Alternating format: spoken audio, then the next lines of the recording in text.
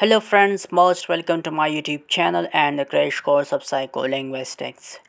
So far we have discussed a lot about psycholinguistics, and this video we will discuss about interlanguage, that is a topic in psycholinguistics.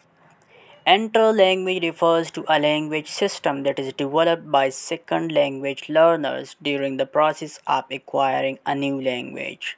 It is an intermediate language system that reflects the learner's current stage of language learning.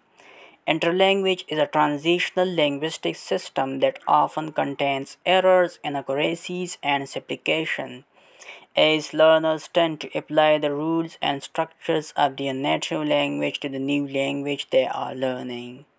Interlanguage is also influenced by factors such as cultural background, motivation, and exposure to the target language. Linguists and language teachers often study interlanguage to understand the patterns and strategies used by language learners and to provide feedback and guidance for improvement. The features of interlanguage can vary depending on the language being learned, the learner's background, and their level of proficiency and the target language. However, some common features of interlanguage include: number first is ungrammatical sentences. Interlanguage contains ungrammatical sentences. It usually consists of elements from language first, the second language, or we can say the target language, and also the speaker's perception. Number second is transitional linguistic system. Interlanguage is a transitional linguistic system different from both L1 and L2.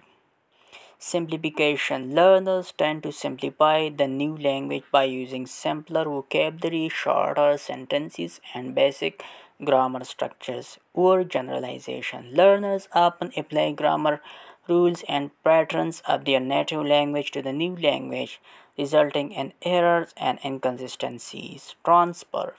Learners may transfer grammatical and vocabulary systems from their native language into the new language they are learning.